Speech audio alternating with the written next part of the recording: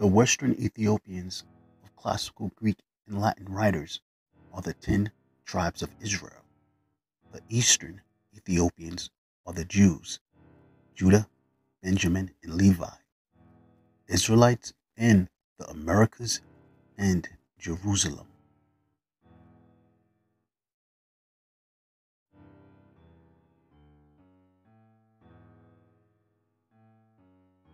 Hispaniola, the year 1503.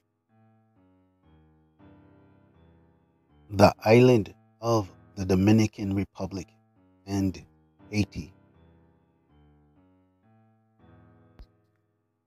Taino, Casca, Anna Caona, and Nicholas Ovando, governor of the Indies.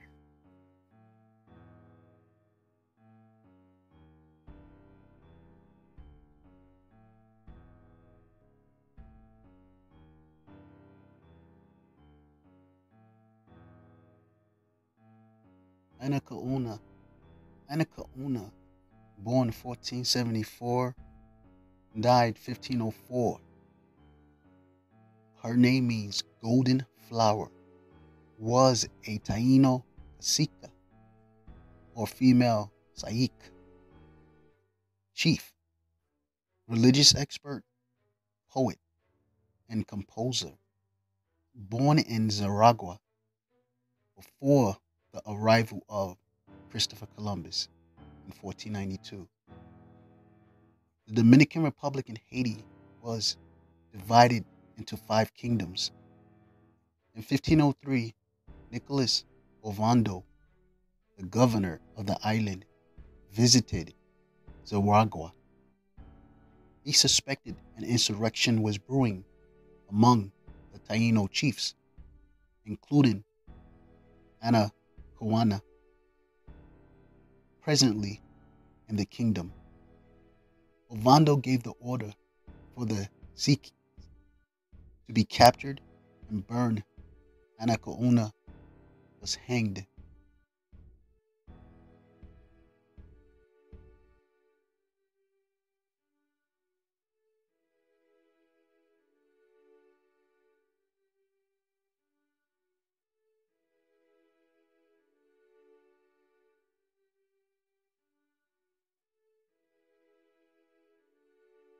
Andromeda of mythology was described as dark or brown.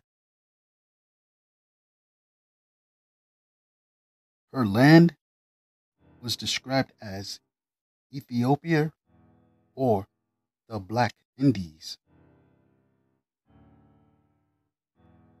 Her father was ruler or king of Ethiopia. Geographically, her father's kingdom was located in the land of Palestine, in one of the regions of the northern tribes of Israel, the tribe of Dan.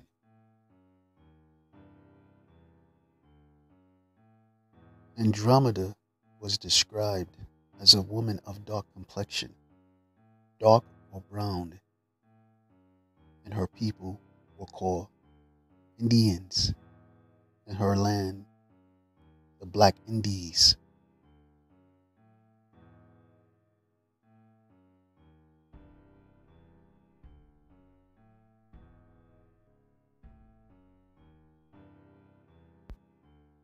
Taino Indians, Hispaniola, Dominican Republic, and Haiti.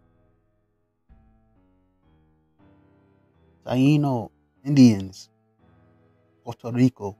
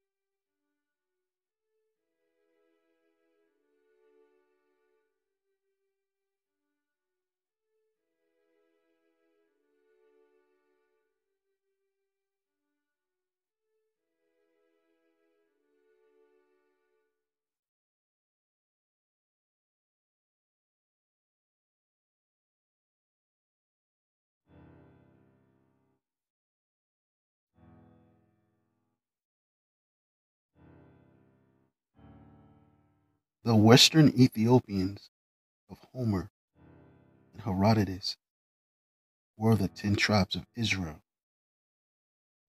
who are today the indigenous Indians of the Americas. The Western Ethiopians of the Iliad and the Odyssey were the 10 tribes of Israel. The Eastern Ethiopians of the Iliad and Odyssey were the Jews, Judah, Benjamin, and Levi. Herodotus identified 2 kinds of dark or black-skinned Ethiopians: those in the west with woolly hair, kinky hair, and those in the east with straight hair. From the book Begrimed in Black, page 58. The Ethiopians of Homer, the Israelites, woolly-haired and straight-haired.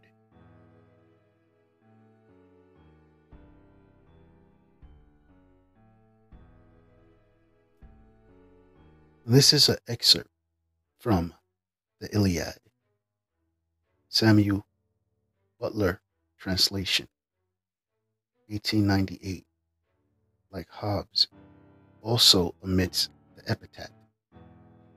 For Zeus went yesterday to Oceanus, to a feast among the Ethiopians.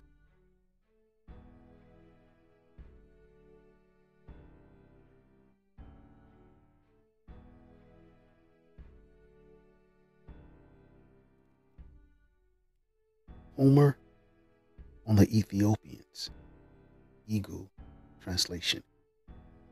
Here's a few verses from the Iliad and Odyssey that speaks about the Ethiopians. We're going to take a few select verses to bring some clarity to certain historical facts.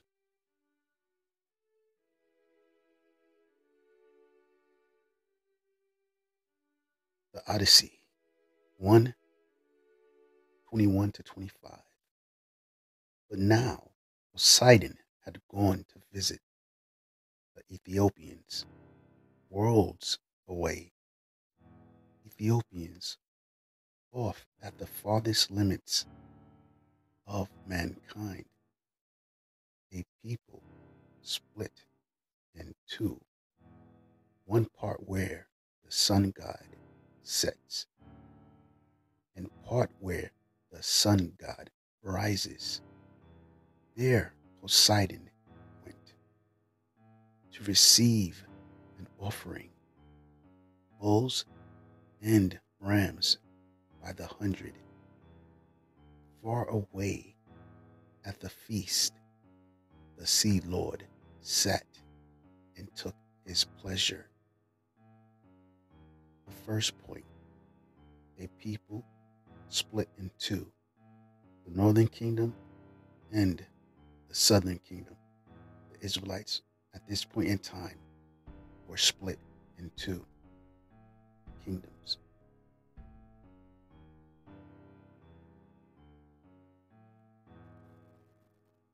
Point number 2, where the sun god sets, or the sun sets, Western Hemisphere. Where the sun god rises, the Eastern Hemisphere. The Israelites at this point were in the Eastern Hemisphere and the Western Hemisphere.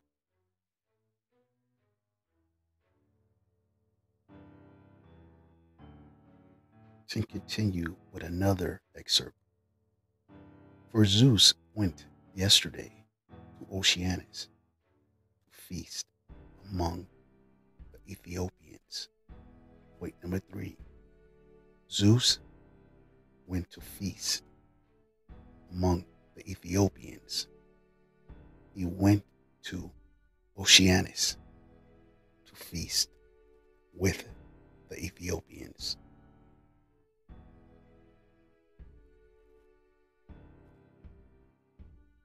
This is an article.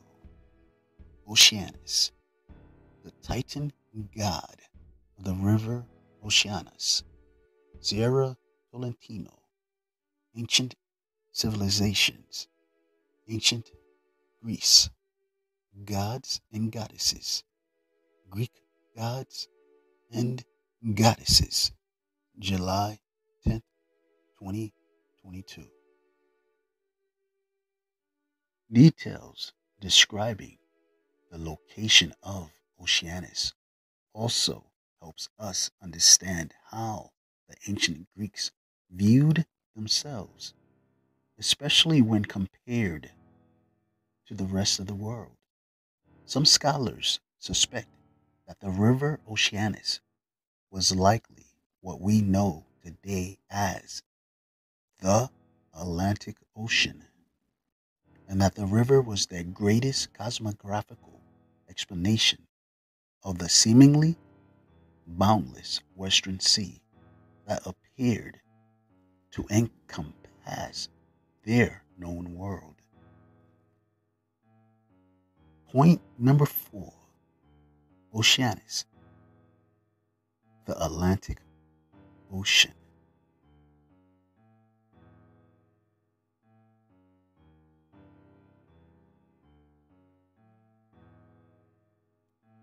Point number 5.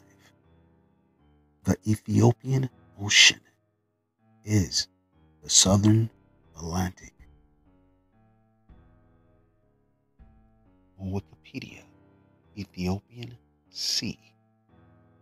Ethiopian Sea or Ocean was the name given to the southern half of the Atlantic Ocean in classical geographical works. The name appeared in maps from ancient times up to the turn of the 19th century.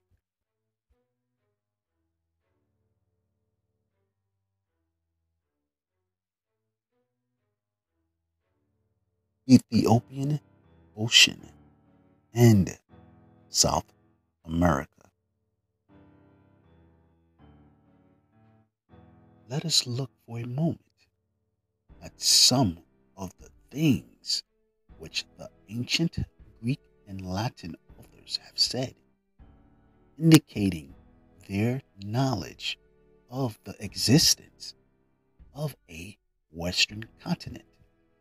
Crates, a commentator on Homer, is quoted by authority of Strabo, a very learned author of the century before Christ, as saying that Homer means, in his account of the Western Ethiopians, the inhabitants of the Atlantis or the Hesperides, as the unknown world of the West was then variously called. From the book Prehistoric Central America, page 5. Pliny also, 6:31-36, locates the Western Ethiopians somewhere in the Atlantic.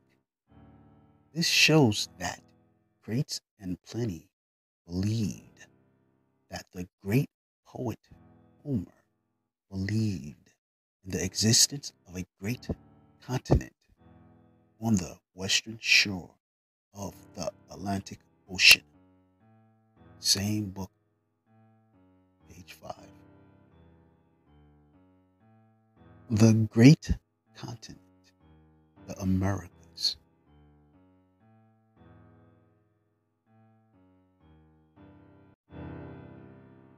Subscribe, like, and share.